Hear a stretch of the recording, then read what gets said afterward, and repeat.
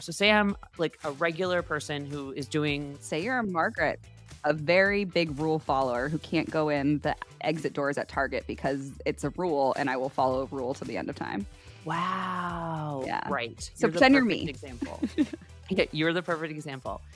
So if I'm Margaret at a company and I have this project that has all these blockers due to hierarchy and process, whose fault is it that me following the rules ultimately makes me unsuccessful? Yeah. You know what I mean? I don't think figuring out who's to blame is the issue. The solution here is just for executives to understand that decisions that they've made and communicated can affect people's ability to get stuff done. And then also folks that are in the structure to have empathy towards the idea that like this structure only exists because somebody made it up, right?